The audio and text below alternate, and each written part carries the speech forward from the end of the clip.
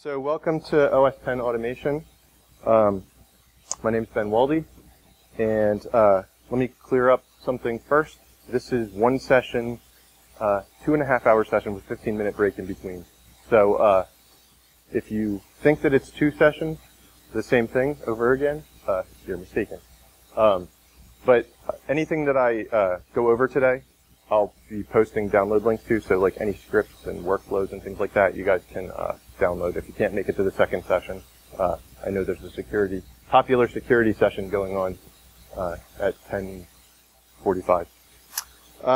Okay, so today we're going to talk about automation in OS 10. And as some of you may know, many of you may know, there's lots of ways to automate things in OS 10. Lots of applications have built-in automation features. The Adobe applications, aside from deployment apparently, I don't deploy the Adobe apps, but apparently that's not very automatic. But they do have, like Illustrator and Photoshop, have actions built into them. So your users are probably, or may or may not be automating some aspect of these apps. And so basically with Adobe Actions, you can actually just like click a record button, go do manual stuff, and then come back and play it back. iPhoto and Aperture and other apps allow you to maybe batch resize photos or manipulate photos in some way. Mail and Outlook allow you to trigger scripts from rules, or they allow you to process messages from rules as well. And so there's lots of ways you can automate stuff in OS 10. So I would encourage you to explore the automation features in the different apps that you guys use or your users use and see what you can do with them. Today we're going to be talking about 3 main automation technologies in OS 10. Automator, Services, and AppleScripts. And the way this is going to kind of work out is probably the first session, or the first part of the session will focus mainly on Automator and Services. And then if I have time, I'll start on AppleScript. If not, AppleScript will start the second session and then continue till we're done. If we have time, I will try to touch on some GUI automation in OS 10, as well as talk about some of the security changes in Mountain Lion that may affect automation. Can everybody hear me? This thing doesn't seem that loud, but maybe it's just me. Okay, so let's see. So we're going to walk through creating Automator workflows and services and AppleScripts, but I have a pretty good number of demos and examples to show you guys. So if it starts taking a while, then I'll just maybe open some and show you and walk through what they do. So you can follow along. We're not going to really use anything that you probably don't already have on your operating system. AppleScript Editor, Automator. There might be a couple things that you might not have, but you can take the stuff back with you and play with it. And you're not going to learn AppleScript in 2.5 hours or an hour. You're not going to learn Automator. So I'm hoping to just kind of show you a little bit about what's possible, and then you guys can go back and maybe translate that to what you guys do or what your users do. Also, I don't do a lot of deployment kind of stuff. So everything I show you is kind of just going to be application level automation. It's not really deployment kind of things. But you can translate some of that to what you guys are doing if that's the kind of stuff you want to automate. Okay, so first I just want to mention the benefits of automation. So there's a lot of benefits to automation, AppleScript, Automator, whatever. First of all, a script or a workflow can do things way faster than a person can do them. And it can make fewer mistakes. So if you write your script or build your workflow correctly, it's going to do the same thing every time you run it. And you're not going to have to worry about, clicking the wrong thing or typing the name wrong or something like that. So it can allow you to get more consistent and accurate results. And for companies that are making products like maybe catalogs or brochures or something like that, they're automating that. They can generate higher quality products. Also, it can allow their users to have more time to focus on other stuff. I mean, everybody's busy and nobody wants to be doing the same repetitive stuff all day, every day.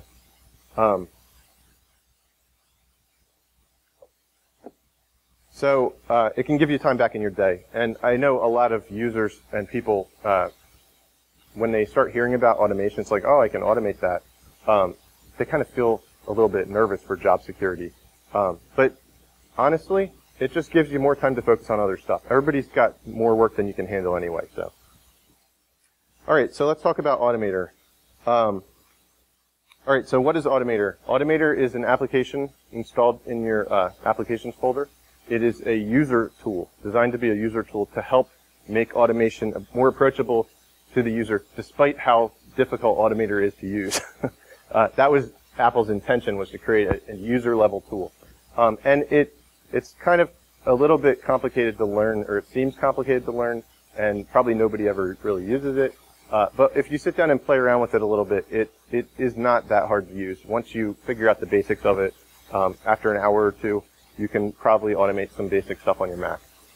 It was released with Tiger, and it had a pretty major upgrade with 10.5, and then it hasn't really been updated a whole lot since then. It's still around. I don't know what the future of it is. Apple's still they did update it for Mountain Lion a little bit. But, who knows where it's going. I haven't heard anything or anything. I'm just, people always ask me what about Automator? It never gets updated. Also with sandboxing and things like that, I don't know how that's going to affect stuff with Automator. But anyway, it is still around, and it is good for doing some basic automation stuff. It's designed to automate time-consuming and repetitive things you do on your Mac, and you don't have to be a scripter or programmer to use it. So basically, in Automator, you have what are called actions, and each action is a pre-built feature, pre-built automated function that does something. Maybe it creates an email, or it makes a file on the desktop or a folder somewhere. And you piece these actions together, kind of like ingredients, to form a workflow, which would be like a recipe. And then you can run that workflow to perform, those tasks whenever you want to do them. So a lot of Automator workflows are very simple, just maybe like one or two actions. But people do build, pretty complex workflows. But overall, they're generally pretty simple. Automator, it's really a tool that brings the power of multi-application automation to the user level. So instead of I mentioned the Adobe apps and actions in Adobe, they're great. If you want to automate stuff in Photoshop, sure, go record an action and you can play it back. But if you want to integrate Photoshop with something else, Photoshop actions can't do that. They can't talk to other applications outside of Photoshop. And same with Illustrator. Actions can't talk outside of Illustrator. So Automator allows apps to talk together. And so you can create these workflows that do this kind of stuff. And like I said, with a little bit of practice, everybody can do it. Automator comes with probably a few hundred Automator actions to do things with Apple's apps like Mail, Address Book, the Calendar, what else? The Finder, things like that, some system stuff. There are also lots of third-party actions that you can get. I've released some in the Mac App Store. There's other actions you can download. You can just go online and find them and download them for all different apps and processes. And a lot of third-party apps also support Automator. So if you download an app, let's see, like Pixelmator from the Mac App Store has Automator actions, or Transmit or Fetch have Automator actions. So these actions are they're built into the application. So when you install an app that has Automator actions, they just show up in Automator. So if you install Transmit, you'll just get the Transmit actions. Some applications like Microsoft Office save the actions into the library Automator folder. And I actually wrote the actions for Office for Microsoft. So despite I probably recommended that they put them in the app, but they didn't. Anyway, so the point is, as you add more actions or more applications to your system, you get more Automator actions. But not every application supports Automator. What's Automator good for? Well, for doing simple things. You're not going to build a big, complex Automator workflow. And I get emails from people who are trying all the time, and they're constantly running into problems. It's not really designed for that. It's designed for just you want to do one or two little things real quick. Maybe you want to zip up a file and attach it to an email. Things like that. But you can build, complicated workflows. You just will start running into limitations. So batch processing files, it's great for doing things with images because it has a lot of image manipulation actions built in. You can do stuff with iTunes, your photos, and all kinds of stuff. Renaming files, things like that. You can also add custom functions to applications. So Automator workflows, when you build a workflow, there's all different ways you can save it. You can save it as an application, and then when you click it, it just runs like any other app. You can also drag files onto it and have them get processed. You can save it as a folder action and attach it to a folder, so when you drop stuff into the folder, it automatically gets processed. You can save it as a print workflow, so it shows up in your PDF drop-down in the print window, and then you can print a PDF and have that PDF get processed by the workflow. So when you start integrating it with these kinds of things, then it starts getting more useful. You can do more stuff with it. And I've created Automator workflows I use all the time, like from the PDF button and things like that. Also services, you can create services with Automator, which we'll talk about as well. Automator's not good for complex stuff. You're not going to do probably a catalog automation project with Automator. You're not going to build, a whole deployment system with Automator. It has a lot of limitations. It's not good at analyzing things and taking different courses of action. So it can't say, look at a folder and decide, if this file's here, do this. If that file's here, do that. So as far as the limitations of Automator, there's limited actions available. So you're limited. It takes time to build Automator actions.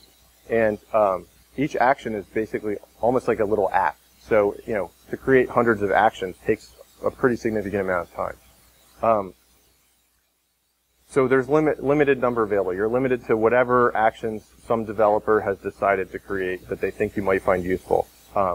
And they're not always well maintained. So even you'll find probably some of Apple's actions in Automator may be broken. And, it's just probably they didn't get a chance to test every single action. Or they didn't test them in every scenario that you might encounter when you're using them in a live situation. Actions also don't always fit together. When you build an Automator workflow, they pass information between them. And so sometimes that information doesn't work, like the actions don't match up. And so you might run into situations where you're doing something with data, and then you want to do something else with it, but the action that's next in the workflow, it doesn't handle that type of data. So you can run into limitations like that. Automator, it's not good at looping. It has a loop action, so you can loop a workflow over and over again. But most people want to do things like, loop through a bunch of files and process the files. And it doesn't do that. There's some workarounds for that, which we'll try to get to. But anyway, it has limited looping. It doesn't have any kind of branching logic. So you can't, like I said, you can't build a workflow that looks at a situation and takes different courses of action based on that. And there's not really any good workarounds for that. I mean, there's some kind of hacky things you can do, but overall, you can't really do that kind of stuff. And it's not always intuitive. So like I said, it's designed to be this tool that anybody can use, like just open it and you'll start automating stuff and saving tons of time. But it doesn't really come across that way. Services. Okay, so, whoa, I have a number up there. Okay. Services are, and you probably use some of these yourself, they're automation features or options that are in the operating system. In an app, if you go to the application menu, you have a services menu. Or if you control-click or right-click on something in certain applications, like let's say you select some text in TextEdit and right-click on it, you can see a services menu. With Automator, you can create workflows that show up in these menus. And this is actually a pretty powerful thing because you can create a workflow that processes the data that you have selected. So you could create maybe a file service that whenever you right-click on a file, you choose that service and it does something to process the file. Maybe it changes the name of the file or copies the file somewhere. You can create services to manipulate images. And you can create services to process text, which I use a lot. And we'll create some services for this kind of stuff. Services allow applications to kind of share their functionality across the operating system with other apps. So you see services for like, Evernote might have a service for, add this file to Evernote, or OmniFocus might have a service for take this selected text and put a task in my OmniFocus. So that's what services are, and you don't have to write any code or scripting to use them. They're just built in, although you can create your own now. Just as far as no scripting and coding goes, you can actually, if you want to get more complicated in Automator, you can actually write AppleScripts and shell scripts and things like that and build them into your workflows as well. Okay, AppleScript. AppleScript also built into OS X. Everybody has it. And like Automator, it's used to control your existing applications and to automate time-consuming and repetitive things that you might do. AppleScript, it's very verbose, so a lot of developers don't like it. I was not a developer. I went to school for fine arts, and I was a graphic designer. And so I actually found it very easy to pick up because it was very visual to me and easy to follow. But it's relatively easy to learn in comparison to other languages. If you sit down and try to learn like Objective-C or something like that, it's pretty complicated and it's going to take you a while to get through it. If you sit down and try to learn AppleScript, you can pick up some basics in an hour or two. It'll still take you time to get up to speed. But it has a very English-like syntax, although that kind of depends a little bit. But if you open up a script, a lot of times you can tell what that script's going to do just by looking at it and walking through it. I mean, anybody can tell what this code is going to do. So it's fairly easy to pick up for people, and it's fairly approachable. But some people don't like it just because it's really verbose. Like Automator, you can expand application features with AppleScript. Some applications actually have AppleScript attachability. So InDesign, for example, you can actually attach AppleScripts to InDesign so that you can add menu items to InDesign. You can set up scripts to run when certain events occur. So I have a script that I wrote for a client that when InDesign launches, it automatically creates new menus. And when they select those menus, then scripts run. But I also have scripts that run like when they save a document or when they print a document or something like that to do something. So that adds a lot of power. And there's not a whole lot of apps that allow you to attach scripts, but there are some like that. And other apps allow you to maybe run scripts as from within them. Like FileMaker, for example, you can run an AppleScript, either an external script or you can embed it in your FileMaker database. So that allows you to do some things beyond maybe what FileMaker's built-in scripting can do. You can also include interfaces with your AppleScripts. So most people, when they build an AppleScript, they just double-click it and it runs, and then you don't really see anything happen other than whatever the result of the script is. Maybe you have a few little dialog boxes or something that appear. But overall, AppleScripts don't have a lot of user interface feedback. But you can build complicated user interfaces with AppleScript, but it just takes time to do. I actually have a session tomorrow if anybody's interested in that on AppleScript Objective-C. It's a lot more advanced, but to show you some of the kinds of things you can do with building interfaces, you can really make an app that looks just like any other app in OS X. And AppleScript's good for doing simple things, but it's also great for doing really complex stuff because you can have that branching logic and stuff that you can't have with Automator. Things that AppleScript can do, batch processing. So maybe you have a script that you want to convert, that you wrote that you want to convert a bunch of files, like a whole folder of files, or even a whole folder structure. Maybe the script loops through the folder structure and looks for files, and then does something with them. Database publishing. I've done a ton of stuff for clients where they have maybe data in FileMaker or another database, and they want to have AppleScript take that information and place it in InDesign and format it for them and things like that. So it allows them to build their documents very quickly. Image manipulation and conversion. You can write a script that processes stuff in Photoshop or with a background application in OS X. File and folder maintenance, even just things like changing file names, batch going in and getting a list of file names and putting them into a document, or adding a prefix to files all over the place, things like that. So there's a ton of stuff you can do. A couple notes on AppleScript and application. So in order to script an application, that application has to support AppleScript. Kind of like an application has to have Automator actions available to control with Automator. Not every application is AppleScriptable. Not every Apple application is AppleScriptable. But most of the ones you use on a daily basis probably are scriptable or have some level of scripting support. The level of scripting support varies from application to application. So you might have one app that has tons of support and one app that has no support or very little support. Again, using Adobe as an example, Photoshop, InDesign, Illustrator all have very extensive AppleScript support, so you can automate a ton of stuff in those apps that you would do manually. Acrobat, not as much. You can automate some things. Acrobat supports JavaScript more than AppleScript, and that's just the Acrobat team decided that was what they wanted to support more because it was a cross-platform thing. But you can have AppleScript call JavaScript in Acrobat, so you can get around some of these things. Another thing to keep in mind too, if you write scripts, and especially if you're deploying them to people, that AppleScript could break if you upgrade an app that AppleScript interacts with. That's because the developer may change the terminology that the script uses. AppleScripts, they're compiled at runtime, so when you run it, it looks at the app to see what the terminology is. So if you upgrade, say, Photoshop, and Adobe's changed some language, your script might not work. In general, most applications provide backward compatibility pretty well. And in my experience, especially with like Adobe and things like that, if you do have problems, it's pretty minor stuff that you have to fix. It just might be a couple things here and there. Microsoft Office did change their AppleScript support pretty significantly. I believe it was when they went to Office 2004. So a lot of people had scripts that had to get updated and fixed. But since then, it's been pretty much the same. If an application is AppleScriptable, it will have what's called an AppleScript dictionary. And you can open that in AppleScript Editor. We'll take a look at that. And that will show you all the terminology that application understands.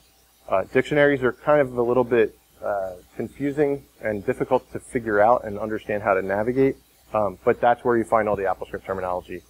Some apps or some developers provide documentation as well on their scripting. Adobe has very extensive documentation on scripting. Adobe's apps, for the most part, support AppleScript and JavaScript, and they have very, very extensive documentation on both online. They also have scripting forums that you can go to and find answers and post questions and things like that. And I think they might even have some example code and things like that you can download. So just keep in mind that, what you're scripting kind of depends on the application, and you might run into some limitations here and there. But in my experience, there's workarounds most of the time. I've found very few things I can't automate, either directly with AppleScript or using some kind of workaround. Okay, so let's take a look at Automator. So in your applications folder, you should have Automator. And let's see here. Just want to go out to my, switch my iPad to my example so I make sure I go through everything. Okay, so we're going to start by creating just a simple Automator workflow, but I want to walk through the interface first just so you kind of understand it. So when you first launch Automator, you get this template selection window, and here's where you choose all the different kinds of workflow that you want to create. Personally, I find this a little bit confusing because it doesn't really, well, in my opinion, it doesn't behave the way I would expect it to behave. I would probably want to choose the type of workflow I'm creating maybe once I go to save it, but that's not the way it works. So you choose your type of workflow up front. A little bit. So if you create like a workflow or an application, you can when you save it, you can save it back. You can save it the other way if you want to. If you create like an application, you want to change it to a service. You have to do like file duplicate, so it's a little bit different, and that's what I find kind of confusing. But it seems like that's kind of Apple's changed that throughout the operating system anyway. So, all right, so you choose the type of workflow you want to create. You have a workflow, which is just like a basic file, like a document. You double-click it, and it opens in Automator. Some applications and processes can run workflow files, but in general, you're probably not going to be creating workflow files very often. An application, you double-click it, it runs, you drag files on. It's automatically drag and droppable. So you drag and drop files onto it. They get passed to the workflow as input and passed to the first action in the workflow. Service can be used to process selected text in an application, selected files. It's contextual, so you could set it to like only process image files, or only show up when you're in the Finder, or only process text when you're in Mail. Or only process URLs that are selected. So things like that. So that actually gives it pretty good amount of power for doing some neat stuff. A print plugin shows up in the PDF services menu. If you go to the print menu and you have the PDF button at the bottom, it'll show up there. And it'll take the PDF that you save. So it still saves the PDF into like a temporary folder, and then it passes it to the workflow for processing. So you can do all kinds of cool stuff with that. Folder action. You attach it to a folder. When you drop something in that folder, it picks it up and processes it. There's some limitations with that. If you have a folder action workflow, you don't want to probably copy or save a file or write a file into the folder. because Automator sometimes, just folder actions in general, have a knack for picking up stuff before it's done writing. And so that can be a problem if you're going to process something. So ideally, you would want to save it somewhere and then move it into the folder. So that's one issue. Another issue with folder actions is a workflow may be processing a file, and new files arrive in the folder. Now, it's supposed to pick them up, but it doesn't always happen. So the folder actions are a little bit buggy, and I don't tend to use them very often. Calendar alarm. So a workflow that you can run from an iCal for a calendar alert. And that's actually in Mountain Lion. You used to be able to run an AppleScript from a calendar alert. No longer in Mountain Lion, probably due to sandboxing. So you can still run an Automator workflow from a calendar alarm, and you could have that trigger an AppleScript. So that's the workaround. So when you create a calendar alarm, it actually creates a calendar, an Automator calendar in the Calendars app, and then you can and it automatically attaches the workflow, so you can schedule it to run. An image capture plugin, which I've never ever created myself for anything, and I've never heard of anybody really creating, but you have the image capture application, which I guess some photographers use to download their photos. And if you create an image capture plugin, you're supposed to be able to trigger it from image capture, and it will process files as you download them from your camera.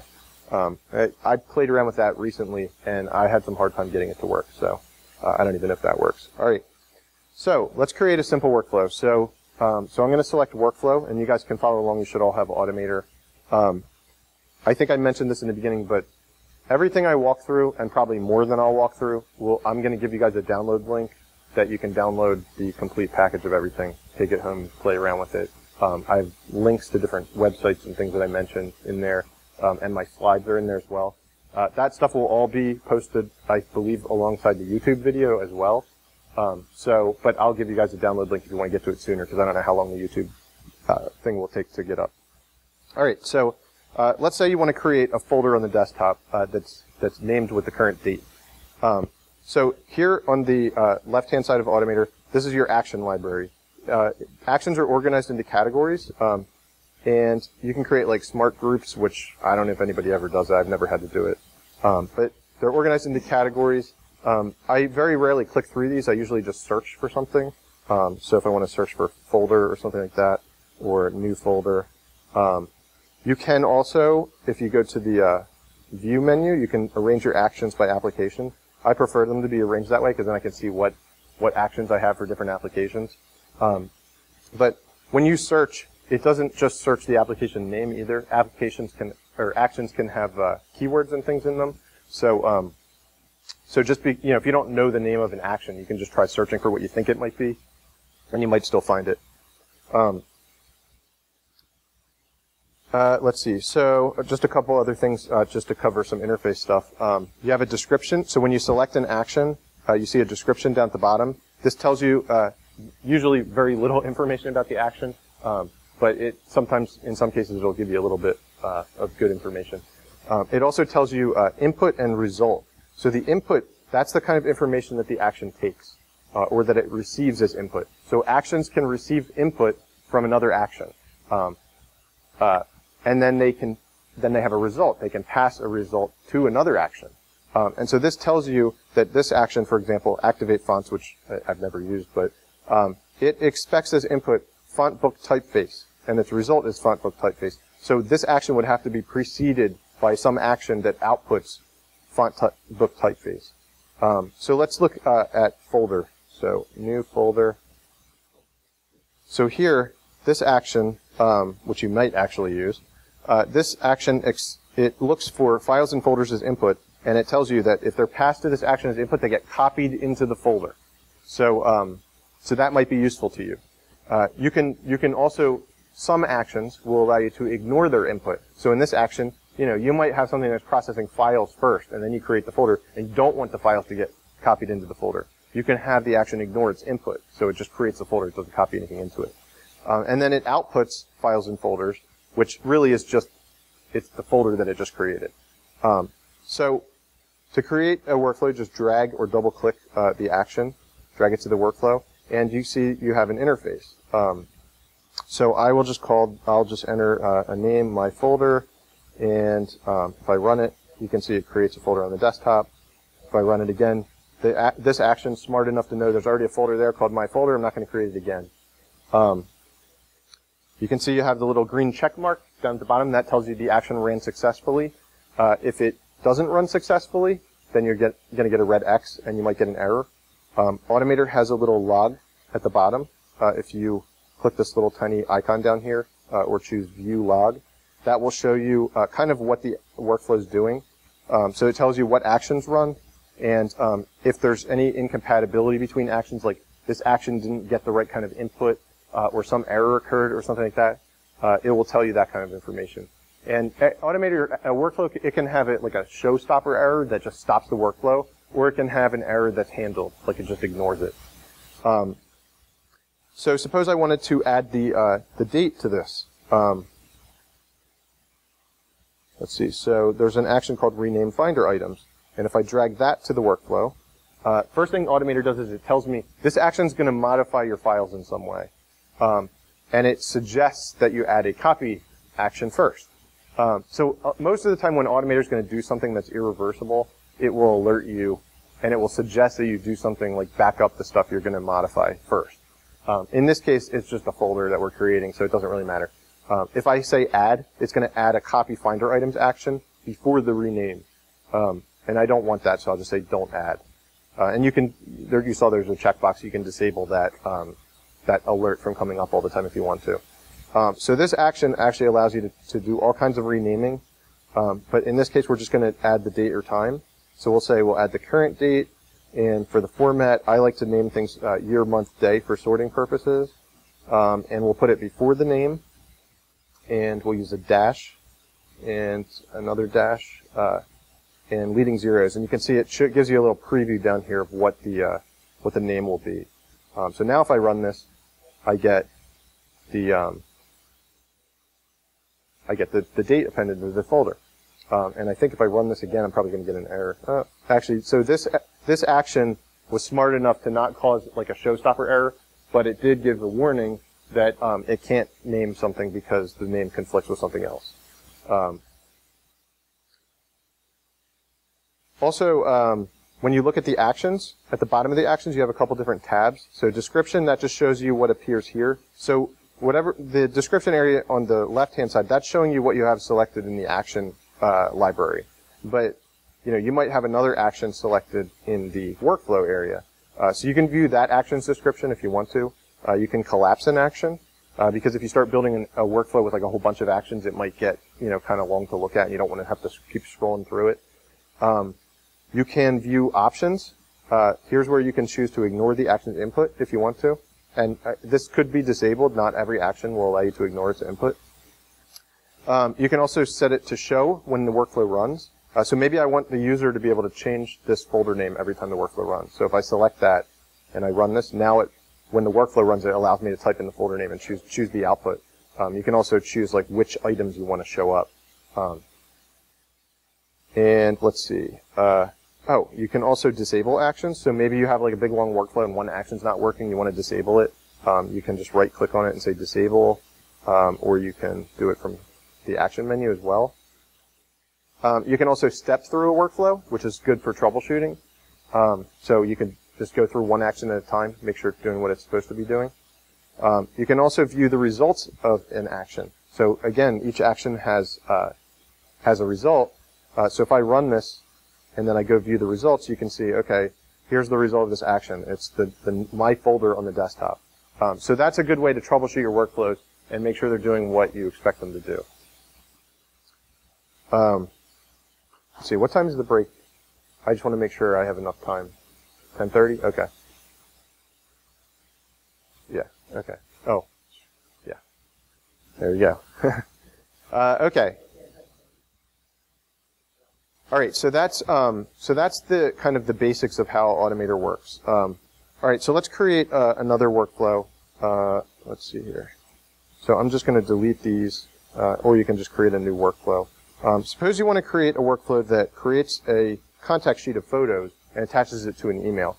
So I'm going to create a workflow, and if you search for Ask, you can find there's an action called Ask for Photos, and you can choose enter a prompt if you want to, and allow multiple. And then the next thing I want to do is create a contact sheet of photos. There's actually a contact sheet action. So if I just search for contact sheet, if I can spell it right. There's a new PDF contact sheet action, and I'll drag that to my workflow, and I'll just call it contact sheet. Are you guys seeing this stuff? Oh, you don't have ask for photos? iPhoto's not on there? Okay. All right, so if that's the case, how about ask for Finder items? All right, so ask for Finder items, and we'll change the prompt to choose some images. And you can choose files, right? And since a user might choose something other than an image, there's actually a filter action, filter Finder items action, and we'll drag that in between. And we'll say, okay, search, only filter for files that are of kind is image. So that'll filter out anything that's not an image.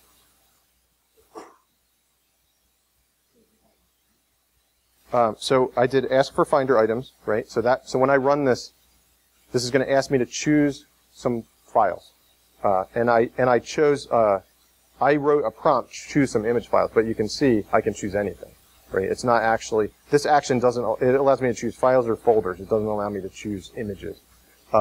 So that's why I was going to use the ask for photos action, because that only allows you to choose iPhoto or stuff that would appear in your media library.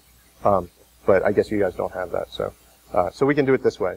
Anyway, so ask for Finder items, choose some images, filter Finder items for anything that is an image, and then build a contact sheet of those images. And you can choose some different options here. I'll just create it on the desktop. And then maybe I want to create an email with that contact sheet attached. So I will search for mail, and there's an action called new mail message. I'll just double click on that. And you can specify a subject. You could have the email send. There's a send action if you wanted to. I'm not going to do that. I will just put in my email address. And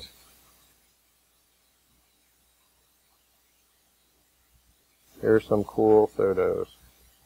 So you can see that this action links up to the action before it. So the new mail message action, in the description it says that this action accepts files as input. So if a file gets passed, it automatically gets appended as an attachment to the mail message. You can't pass, actually I guess you can pass text and it gets appended to the message supposedly. But files get attached to the file, or to the email. Alright, so is everybody following along on that one? Oh, okay. Well, you can still just create the contact sheet on the desktop.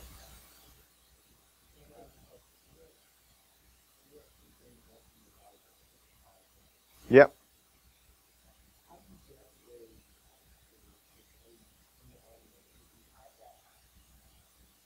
So the FileMaker actions, that's an action pack that I developed and released in the Mac App Store. So when you install that, you automatically get the actions, but they don't come with FileMaker.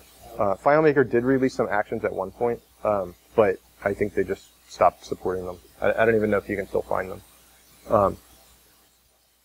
But other applications like Aperture, for example, you install Aperture, you will just see these actions. Adobe, the only action Adobe gives you is save as Adobe PDF for Acrobat. But there's other actions like that you can get third-party ones. ARD, I believe. I'm not sure if they come with ARD. There's a lot of actions for it, or if you have to download them separately. But I think if you go to the ARD website, they have a section on Automator actions. I've never really used them because I don't get a lot of requests for that, helping people with that kind of stuff. But there are a lot of ARD actions, which I would imagine you guys would find useful. Okay, so let's see. So I'm going to just run this, and I'll just go into resources. I have some example images, and if I select these,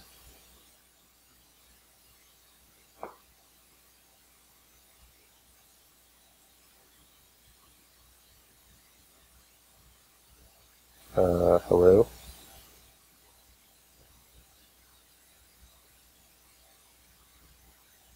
So So you can see basically it created a PDF and it attached it to my email of my selected images. So that's just, just an example of something you can do.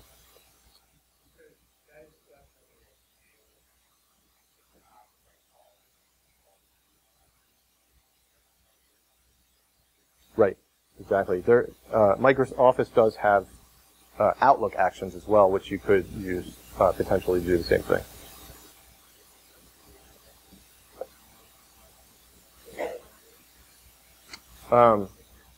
Yeah.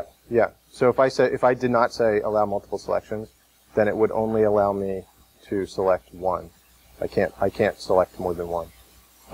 So every action's different. The behavior is going to be different. Some actions might have everything you need. Other actions might not. Okay.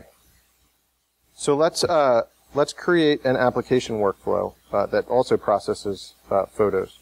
So this one, I'm going to create an application, and you can see the top of the workflow now says, this application receives files and folders as input. Now, a lot of times when people create like an application workflow or a folder action or a service or something like that that processes files, they start it by adding an action like get selected finder items or get specified finder items or something like that. You don't have to do that because the files get passed to the workflow as input. So if you add another action like that, it ends up pulling your files. Like it will process the same files twice potentially because you're getting the selected files and appending them to what's being passed as input, which is the same files. So one solution is to just make sure that you're not doing that. So this application receives files and folders. So we want to filter again for image files. So I'm going to filter for anything that's kind is an image. And then the next thing I'm going to do is create a new folder. So I don't really want to modify my original file. So I'm going to create a duplicate of them in another folder. So we'll call this converted images. And again, this action will copy anything that it receives as input into it. So I don't need to add like a copy action or anything like that. I'm just going to clean up some of this stuff on my desktop. So these files will automatically get copied into the folder. So the next thing I'm going to do is, so the output of this is a folder, right? But we want to process files again. So now what I have to do is get the contents of the folder. So there's an action called get folder contents. And this is another issue that people run into a lot is, they pass files to a folder and then they create the folder and they expect the files to get passed as output. But this action doesn't pass files as output, it passes the folder. So you have to then get the contents of the folder. And you can choose to have it repeat through subfolders if you want to. And then the next thing I want to do is convert these to sepia tone. So there's an action called, I'm just going to search for quartz, or filter, I guess. There's an action called apply quartz filter, apply quartz composition filter to image files. You can see they came up with a really, descriptive name for that. But here you have all kinds of filters you can choose for doing things. If you want to create like a matrix style image, you can do that. I'm just going to choose sepia tone. And some of the choices have options here as well. I said don't add because we're already working with a copy. So basically when I added this, it asked if I wanted to copy the files first. Well, this action already copies the files. So we're already working with a duplicate of the original. Okay, so I'm going to save this, and I'll just call it convert to sepia. And I'll just save it to the desktop. And here's where you have, I mentioned you could only convert certain types of files or certain types of workflows. So here it's by default set to save as an application. If I decided now I want to save it as a workflow, I could change that. But I'm going to save it as an application to the desktop. And I'm just going to go out of Automator. And here I have my images again. And if I just drag them onto this application, you can see they get processed, or they should get processed.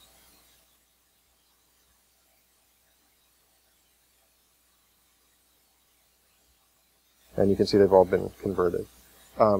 So this is something that I use actually pretty frequently for doing things like putting screenshots in documentation. Maybe I don't want my screenshots to be all full screen size, or hey, if I'm writing an article or something like that, or a blog post, I a lot of times have to convert images to different formats or different sizes and things like that. So I use that fairly frequently, that kind of stuff.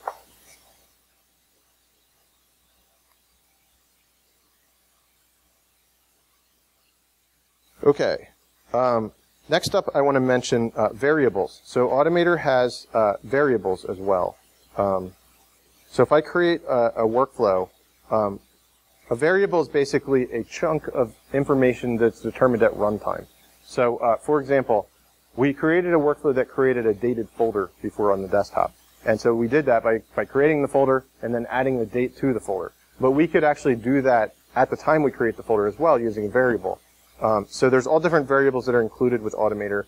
The date variables, location variables, like different folders, because you might be having a workflow. Maybe you have a workflow you're distributing to users, and that workflow puts something in a certain spot, but you don't necessarily know what their home folder is called or something like that.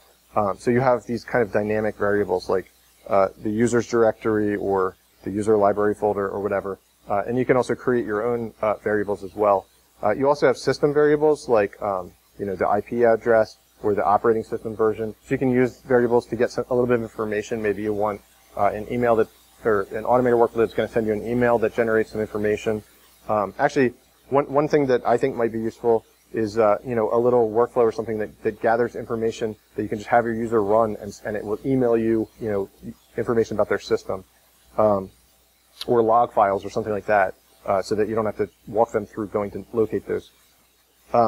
You can create text variables and then user variables as well, and then also you can actually have AppleScript code and shell script code run from a variable if you wanted to. I've never really done that, but so we're going to use one of these variables. So I'm going to go back to library the action library, and I'm going to create another new folder. And there is actually a new dated folder action, but that didn't used to exist. So we're going to do this ourselves. So I'm going to create a new folder on the desktop, and just call it my folder again, or dash my folder. And now we want to add the date before that. So if I go back to the variables area, and I go to date and time, I can say add today's date, and I can just drag it over to this field. So with this won't work with every text field in every action. Some actions will allow you to set variables into their text fields, and some may not. It depends on how the action was built. Also, path pop-ups like this will usually allow you to use variables as well. So if I wanted to save this into the, well, it's saving to the desktop, maybe I want to save it to the documents folder, I could drag this over here and use that as well. Under the date and time, today's date. So now let's see here. If I double click on the variable, you can see here's the format that it's going to name things. And you probably don't want slashes in your folder name. In fact, you might get an error if you try to run this. So you can choose a different format for the name, but what I like to do is go to custom format.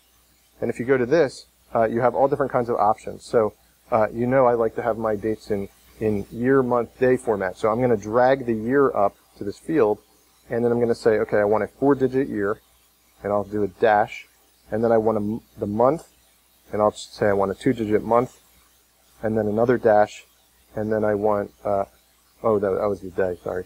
I'll drag the month up there. I want a 2-digit month, and then the day. And sometimes these things don't, like I changed this to 2 digits, but it didn't update. It doesn't update until you click out of the field. Everybody get there? Yep, double click today's date and then choose from the drop down custom format.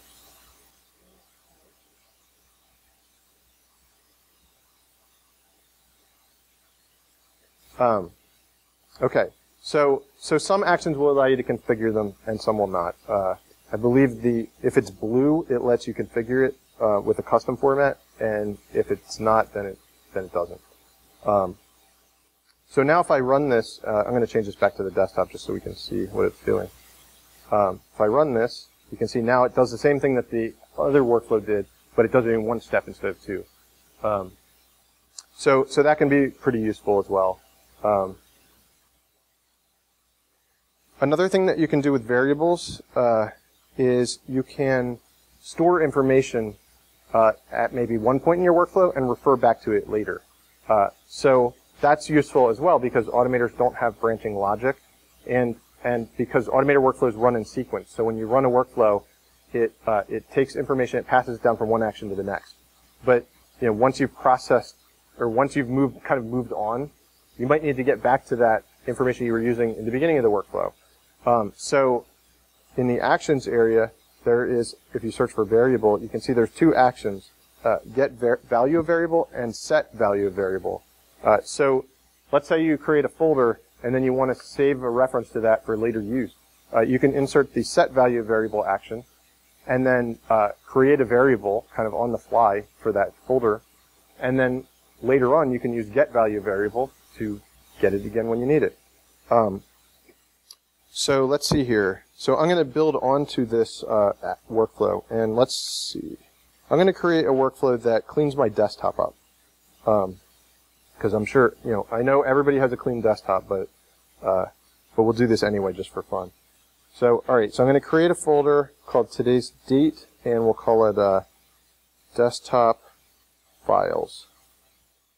And I'm going to create this, since I'm cleaning up the desktop, I want to create it somewhere else, like my documents folder, which would never be a mess. So, so now what I want to do is I want to store a reference to this folder. So I'm going to insert set value of variable, and I'm going to create a new variable that I will call folder, or output folder. Everybody got it so far? Okay. The next thing I want to do is, I'm sorry? Okay. All right. So I'm creating a folder, and then I'm storing a reference to that folder in a variable called output folder. The next thing I want to do is I want to get the desktop, so I can get anything on the desktop and clean it up. So one way I could do that is I could say get specified finder items, and I could choose the desktop, or I could use a variable. So actually, if I go back to my variables area under locations, let's see, I don't think they actually have one for desktop, so I'm just going to drag a path variable to my workflow, and if I double click on it, let's see, if I double click on it down here in the variables area, I can say desktop, and I will name it desktop.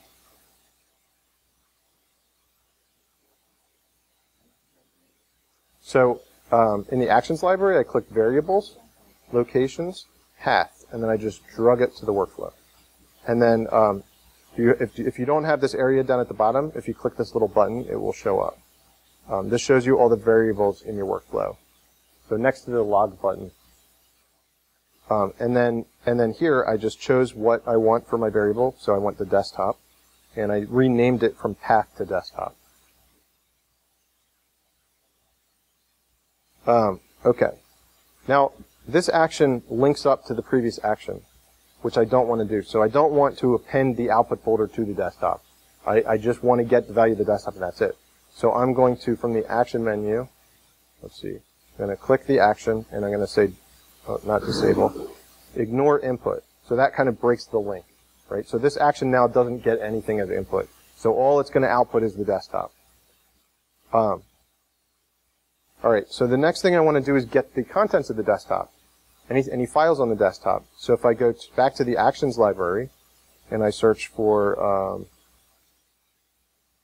folder, I guess, and I find the get folder contents action, and drag that to the workflow, I'm now going to get anything that's on the desktop. And then the last thing I want to do is move all that stuff to the new folder I created. So if I just search for move, there's a move finder items action.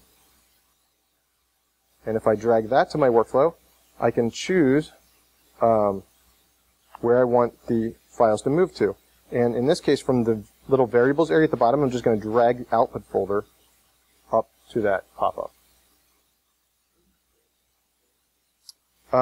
So let me walk through this. All right, so first I'm creating a new folder. I'm appending a date variable to that folder. I'm creating it in documents. Then this folder gets passed into this action, which creates a variable that holds that folder. Well, this I just chose new variable. Okay, to create the output folder variable, I just chose new variable. If you just in actions, if you just search for variable, you'll find the action. Next, I drug get value of variable over to the action or to the workflow, and I went to the variables area under locations, and I found path variable, and I drug it to this pop-up. Actually, I think I just drug if you drag just a variable here, it adds a get value of variable action, so I don't think I actually drug that itself. Then I set this action to ignore its input, so it doesn't take anything and append it to the desktop. I then double-clicked on the path variable down here in my variables list, and I renamed it desktop, and I mapped it to my desktop folder. So I could map it anywhere I want to, but I want to clean the desktop up, so that's what I mapped it to. Then I got the contents of the folder, which is the contents of anything on the desktop, and then I moved it to the output folder. So if I run, and if you are having trouble following along, you can download the workbook. So if I run this, you can see it cleans up the desktop, and if I just go to my documents folder, and my documents folder is a mess, that's right. It's because I keep cleaning up my desktop to it. So. But there's all my stuff. So it got moved to this folder, and I'm just going to move it back. So there you go. So as you can see, it's a simple thing we want to do. But Automator, it's not as user-friendly as you might expect it to be. I mean, you have to kind of build each step of what you want to do. It's a good idea to kind of outline what the steps that you want to perform, and then build your workflow kind of around the outline. And when I say outline, I mean outline every little step. Create folder, name folder, do this, do that, because that's how Automator works. It does one single thing at a time. And you have to kind of figure out how the information gets passed between actions. So you can see this workflow would not have been possible without variables either. There's no way I would have been able to create, no easy way I would have been able to create a folder in the documents folder, then get the contents of the desktop, then move it to the documents folder. You have to use variables if you want to start building a little bit more involved workflows like this. So, all right. So that's variables. I am running very short on time. So how about I'm just going to show you a few workflows, and then we'll talk about services very quickly, because I've only got 17 minutes left. All right, so workflows. And again, all these things, I'm giving you guys links to download them. So Automator doesn't have InDesign actions built in. This is a pack that I released, but and I'm not trying to sell my InDesign actions to you, but I just wanted to show you an example of something somebody might want to do with looping. So Automator has an action called loop in there. And if I look for it and add it to my workflow, you can see it doesn't really do anything. It just loops. And you can ask it to continue, or you can loop automatically and stop after a certain amount of times or minutes. But people don't really want to do this. Why would you, in most cases, why would you want to just run a workflow over and over and over again? Unless you, I don't know, maybe you want to get information and then wait a minute or two and then get more information and wait another minute or two and get more information. But most people really want to process files or something like that. They want to loop through a folder of files and do something. And one of the problems with that is, let's say you have a folder of InDesign files and want to convert them to PDF. Well, if you just create an Automator workflow that gets all the InDesign files and then converts them to PDF, well, each action, that information passes through the workflow in one chunk. So the first action gets a folder, let's say 100 InDesign documents, and then it passes them to an action that opens them in InDesign. Well, it's going to open all 100 documents. And you don't really want to do that. You want to process one document at a time. So Automator doesn't have an action built in to allow you to loop through files. There's actually a third-party action called dispense disk items incrementally that this allows you to get around this problem. So basically, this action receives a bunch of files as input. And then at the end of the workflow, you put the loop action. And this action, every time it loops, it just releases one, like whatever the next file is in the list. So I'm just going to open up a workflow that kind of demonstrates what this does. So I have, here I have a bunch of InDesign documents. There's nothing special about them. They're just pretty much blank documents. And then here I have a workflow.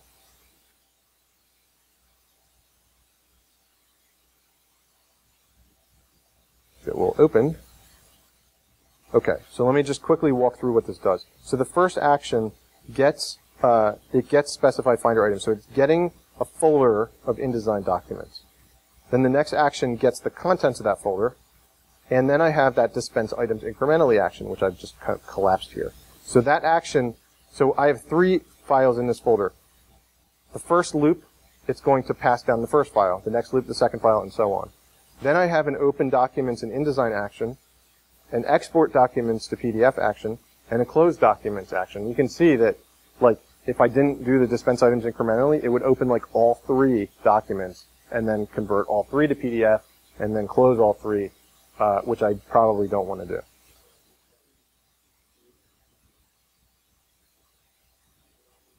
Like here, if you go to action, ignore input, or right-click on the action and choose ignore input. And then I have a loop action, which I get under options. No. Yes. Sorry. That is also there as well. Yeah, so another limitation of the loop action, it doesn't allow you to loop unlimited.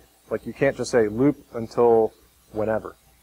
So here I just set it to loop for 10 minutes, which is kind of another annoyance with that action. Anyway, so if I run this, let's see. So it's opening up one document, and then it's saving it as PDF and closing it. And it opens up the next document, it saves it as PDF and closes it. And then it opens up the next document and it does the same thing. So I just have it saving to the desktop. But you can see, and now this is telling me that it encountered an error. It's not actually an error. If I look down here in the workflow at the bottom, it just says, no disk items were passed or all items have been processed, basically. So that's how that dispense items incrementally action, it's kind of a little bit of a hack. Like it causes an error to stop the workflow.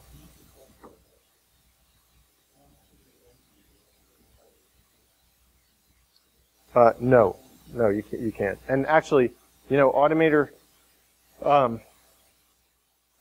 displays, it either does, if you have like an Automator application and it encounters an error, it either doesn't display an error when it encounters one, it's just, there's no result. Or it displays a completely, you know, irrelevant error that doesn't mean anything. So it's really hard to diagnose Automator workflow problems if you're running them outside of Automator. It always goes back to the beginning of the workflow.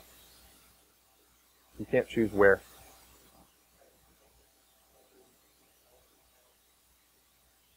That's why we have the dispense items incrementally action. So well, it stores, so the first time this action runs, it stores a reference to all 3 files. And then when it runs again, it knows that it's already processed one file. It's still, like, it remembers that it already processed one file. So you're right, it is still receiving all 3 files as input again, but it's ignoring them. And it's just dropping the next one in the list. Yeah.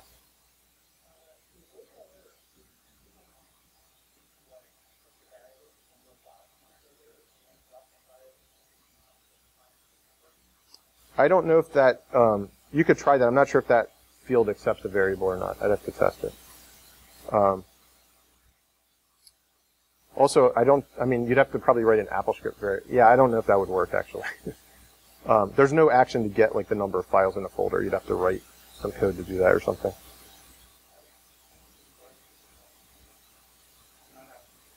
Yeah, actions are written in Xcode.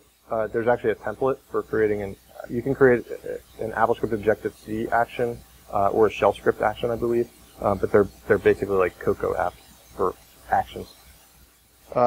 Okay, so folder actions, I'm just going to skip that. Well, I'll show you a couple. I'm just going to like explain what they do, so that when you look at the download. So this folder action workflow, basically you have a folder on your desktop. When you drag files, images into it, it converts them to black and white. We've already done kind of that a bunch of times, so I'm not going to actually run that just because of time. Print plugin workflow. So fetch and panic, or fetch and transmit, both have actions. So suppose you wanted a print plugin. You wanted a workflow that every time you printed a document, it was going to upload it to an FTP server. You could actually do that. So now this has been saved as a print plugin. So when I double click it, and if you guys, when you download this stuff, it's going to, if you double click, it's going to ask you if you want to install it. If you install it, it's going to save it. It's going to automatically move it to the user library PDF services menu or folder. Or you can open it with Automator. So I'll just do that for now. This is for saving a dated PDF to the desktop. Sorry. I have another one for doing a PDF to panic or to transmit. The dated PDF to desktop, I actually use that a lot. Like anytime I create a proposal for a client or something like that, I always add the date to the beginning of it. So I just have a PDF service that it moves because whenever you create a PDF plugin, a print plugin workflow, your PDF gets saved to a temporary folder. So the first thing you do is move it to the desktop, then you add the date or time to it, and that's your, now you have, every time you print a PDF and you choose that, it automatically adds the date to the PDF. Here's the upload one. Very, very, very simple. Basically, I just created a favorite in Transmit, and then I chose the favorite from my list, PDFs. It's just a folder on my FTP server. And then, so this receives the PDF files as input. So if I, let's see, I'm going to install this. Install. And if I, suppose I want to print this to my FTP server. If I go to File Print, and I choose this, PDF to FTP server, you can see it opens up Transmit, and then it connects to my FTP server, which I don't know if this is going to work, and then it uploads it. So one action now, I've created a workflow that does that. I'm just going to cancel that.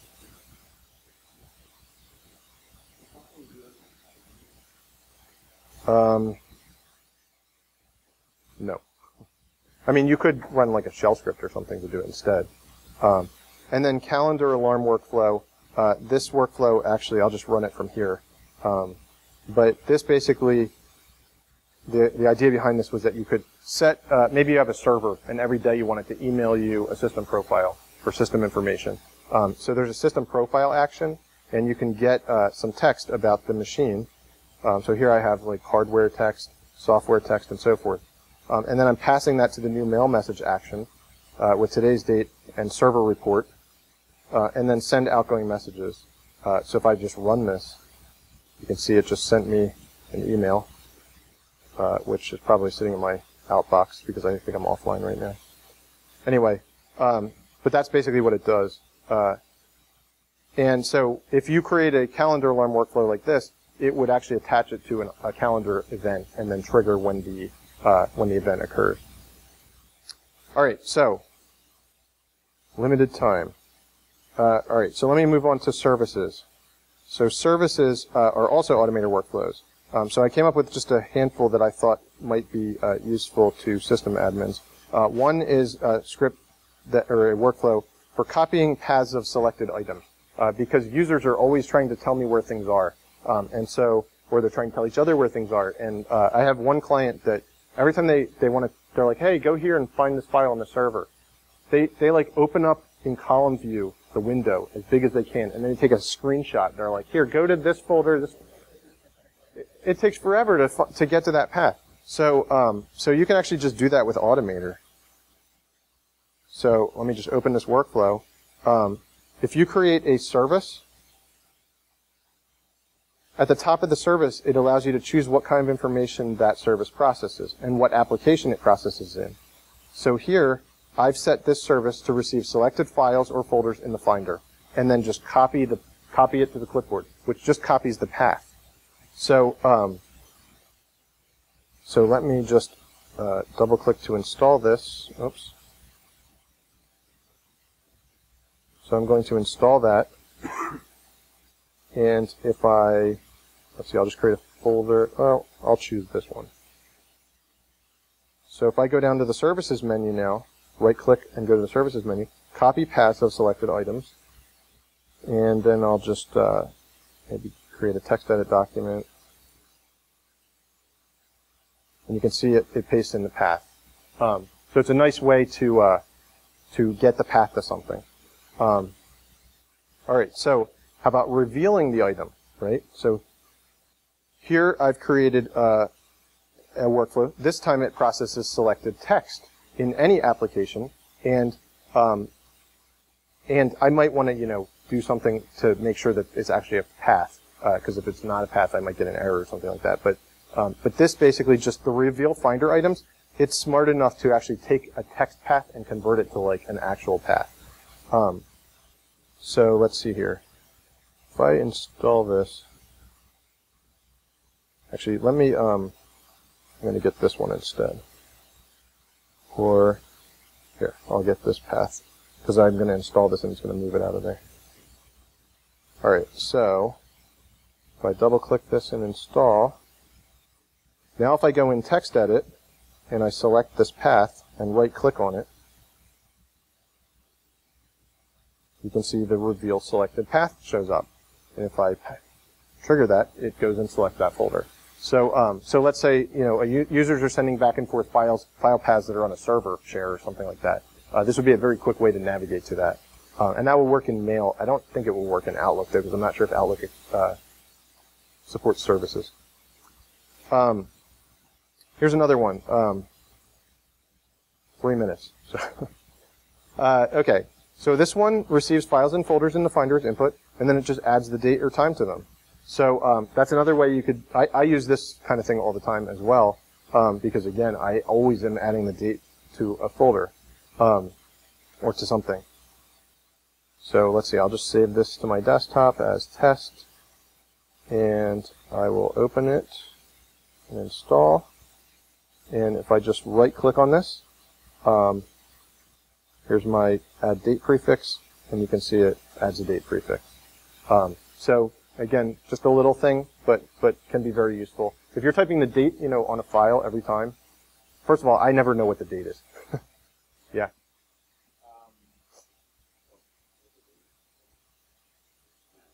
Well, yeah, but I don't look there.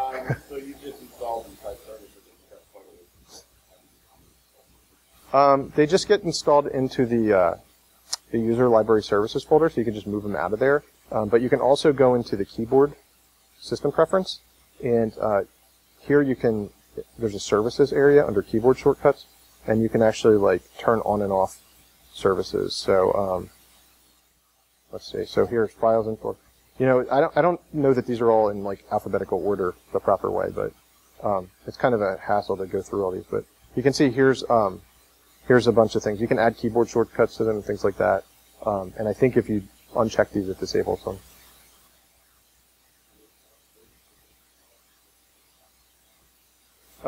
Yes, but I believe you could move it into the library folder instead. Here's another service that this one does. It scales images. Again, this is one that I'll use this for preparing blog images or something like that. It takes images as input, image files, right? So this service automatically filters for image files, so I don't need to insert that filter Finder item. Then it copies them to a scaled images folder on the desktop or wherever, and then it scales them by percentage 100. Should probably be 50 or something. But you can scale by pixels or by percentage. So that saves me a lot of time, because anytime I want to scale stuff for a blog or something, I just, I used to write for Unofficial Apple Weblog, and every week they had a limit on how wide stuff could be. And so I just set up a workflow that just, I'd build all my screenshots, and I just select them all, trigger the Automator workflow, and it would just make a folder of all the scaled screenshots for me. And it would name them too. So it was like, it would all name them all like however I wanted them named. And the last one I just want to show you is, oh, we're out of time. So, all right, well, happy birthday. Anyway, there's an action for creating an image out of text, so that was basically what that was going to be. So, all right, so thanks, and 15-minute break, and then we'll start up on AppleScript.